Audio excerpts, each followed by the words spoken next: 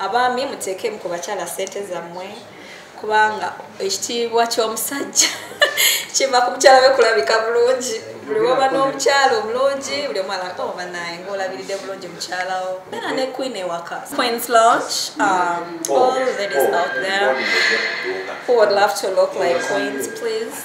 Mujeko Queen's Lounge, here with nature queens. We pamper them. The queen that you are, you need to work for it, please.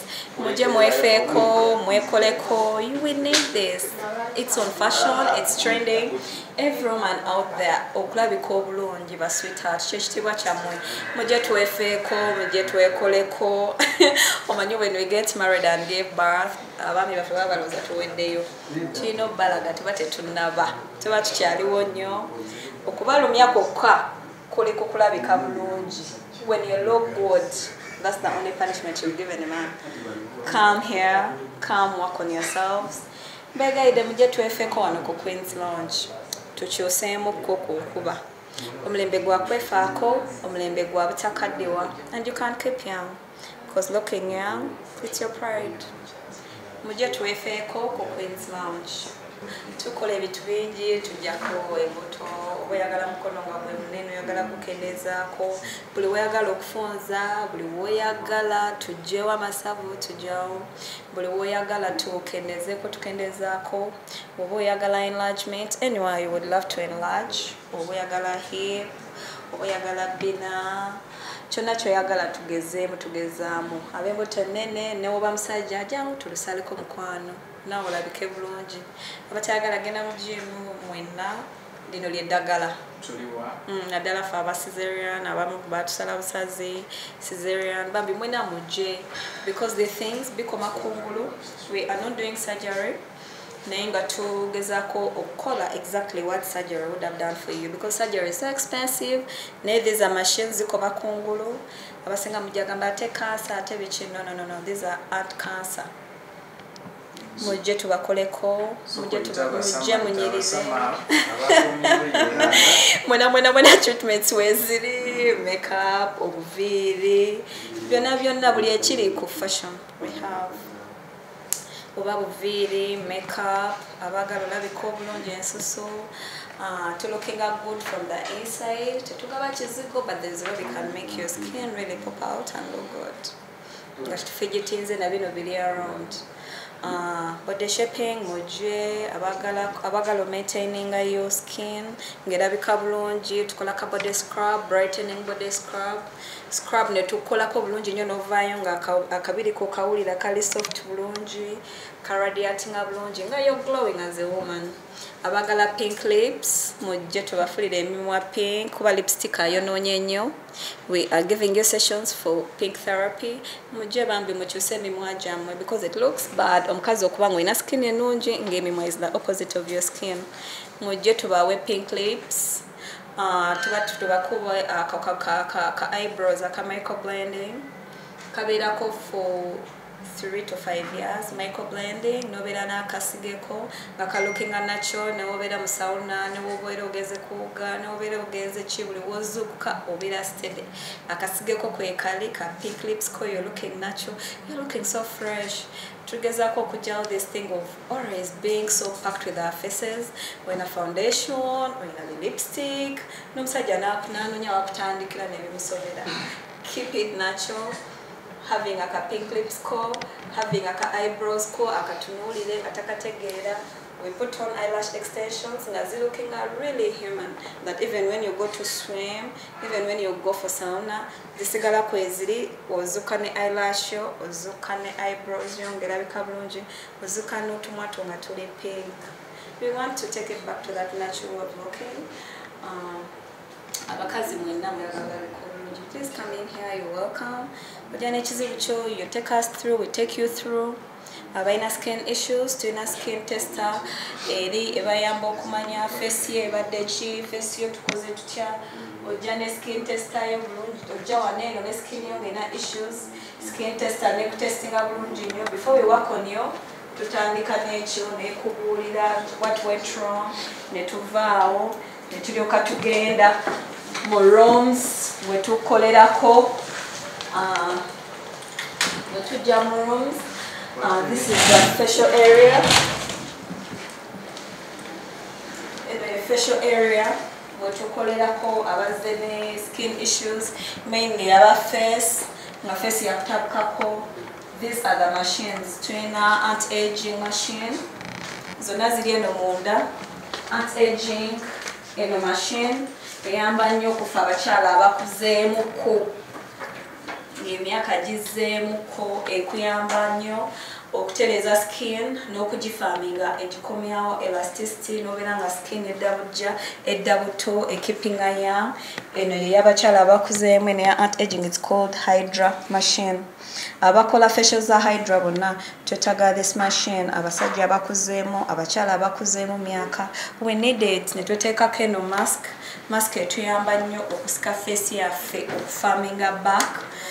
Omubiri guno bwe tukola gumanyi okusaginga. So instead of it sagging, egiyamba just okukomyawo skin nebeera ng'eri wamu eri intact. Tetukiriza kaddiwa. Guno mwaka sigwa kaddiwa. Kati eno bagiyita multifunctional. Eno ekola ku bintu bingi. Ekola kufa abalina acne issues like abantu abalina embalabe, ng'embalabe zakufukira embalabe, olina enkovu. Ekola ku bintu bingi. Abalina dirty skin ng'eri clogged, ene openinga buli kimu, efulumya buli kimu. Ozengo ine embalabe zonnyingi tukozeeko kitwagala ofulumenga face yonna ewulubadde. Eno mashini yebikolako byonna nene eyina emigaso mingi. Eno ye kabaka wa skin issues. Buli wojja ng'olina ekizibu kya skin, eno yekimala. Eno yekimala. Bagiyita multifunctional. Yemalayo byonna. Abakyala mujje tubakoleko eyo facial area. Wano tukolerawo detox. In the detox area, obera waneno ngo detoxifying omubiri gwo. Tujjamu obutwa, you sit here, feel comfortable, no relaxing irawo, wantukolerawo detox. Otula wano machine etwala abantu babiri, omu atula wano n'atula wano tukolako e machine tukuwayaringa ne tukusibako belts, ina belts, ekisipi mu lubuto, aba pulse, ne tubateekako ababuno. Tulekako ku mikono buli kimu, buli gadget wano ebeera tugikusibyeko omuntu. Buli emu eba erina wejja obutwa. Ekisipi ky'omulubuto kiba kijja mu system ya lubuto. Ak'omukono kano tukateeka ku mukono kaba kajja mu system ya mikono. Wansi we tukutuza abeera wakataasa ne tukuteekamu iron aba akuyamba okujjamu okuva mu side z'ebigere. Kano ka pulse tukateeka kuno ku mikono tuba tuyamba okujja. Kano kaba ka feeling pulses zo. Direct kuva mesuwa. So tuba twejjamu obutwa, tuba tu detoxifying mubiri. Kati eno section ye ya body scrub. Kati abakyala wano we tukolera body scrub. Oze oyagala tutereze ku mubiri, omubiri gwagobako, omugongo, abamu bagamba wansi w'ebbina, abamu bagamba ebbina. Buli wooteetuuka wano we tukikwasigaliza. Ojja n'okola brightening body scrub, netumala okukuuta bulungi nnyo, n'obeera ng'omaze okugwa bulungi nnyo. Abaagala massage ne tukolako wano eno. Bw'oba owulira ng'oyagala that extra touch, n'oyingirako mu kino bakita ki Hydra steamer. Kino kikola nnyo nti bw'omala okuvaala ku brightening body scrub yo, ng'okyaliko scrub yo gye bakutaddeko, tukuyingiza mu neeno. Kino kisobola okukola ebintu bibiri. You can be getting massage at the same time nga w'otuuyana. Kikuwa that heat, n'otuuyana. Buli w'omala otuuyana bw'oti gundi edissolvinga munda. Scrub yo gye bakutaddeko eba edissolvinga munda. W'obadde okola massage ka oil kaba kayingira. So tukuteeka muno, kino kiba kivaamu heat, ne tukukavaringiramu bulungi nnyo. Omutwe gusigala wano wabweru, bode yonna nebeera munda, kuba skin kati gye tuba tukolako ey'awansi. Omutwe gusigala wano eno munda, ng'omubiri gwe muli n'otuuyana ng'eno kuba massage mpola mpola. Kituyamba nnyo okusofteninga omubiri. Kituyamba okuvaayo ng'omubiri gukakanye, abalina excessive fats ng'otuuyanyeemu. It is so good for the skin.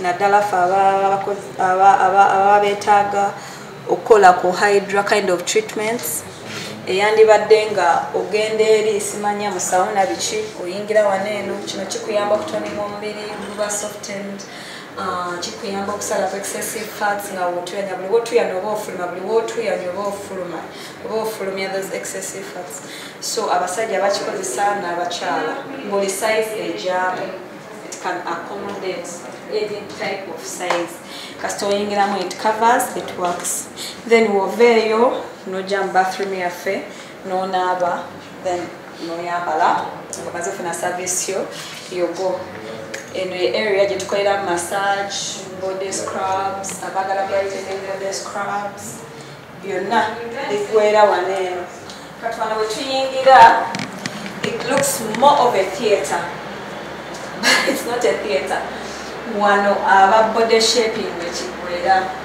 ab'embuto abagala okugeza mu hip abagala okugeza ku bina abagala okujjako mugaba abagala okujjako obusuwa obubeera ku magulu obutera okujja mu bujja nga tumaze okuzaala byonna bigwera wano eno machine mainly ekola ku buto erina procedures biri erina session nga yakubaninga bubaninzi erina ne session nga yakunyogoza ezo zonna session ziba zinyogoza kintu kirimu masavu buli wetuganyogoza tuba tugastopinga okuddamu okujja buli wetugabaninga tuba tugafulumya from our system eri emashini evunanyizibwa ku ekyo eno evunanyizibwa kuba nabagala okusiliminga wona weyagala okukwatamu n'okugeza at the same time aba hip abebbina abagala okukwatamu ku mabeere byonna bigwera wano eno eya vacuum pressure at the same time era naye ekola ku mabeere abagala osika ku hip abagala ogeza ku bina eyo nayo yekikwasaganya eyo right there then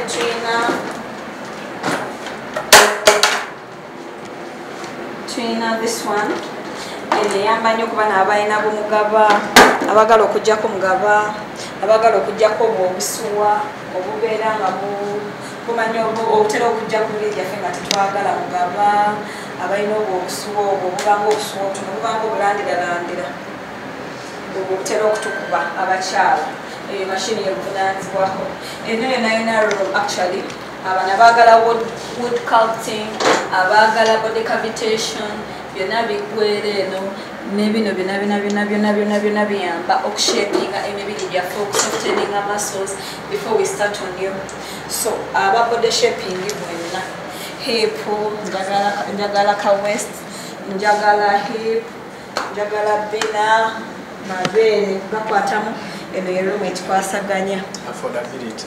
Is it affordable? Yeah, all prices are affordable. Bwojja waneeno n'otuyitiramu ekizibu kyekikuleese n'ojja ne tuteesa kuba twagala nnyo ffenna tubeere nga tulabika bulungi si kirungi kuba mulabika bulungi weka that is why twabireese buli mukazi mulembe gwalabika bulungi ffenna tulabike bulungi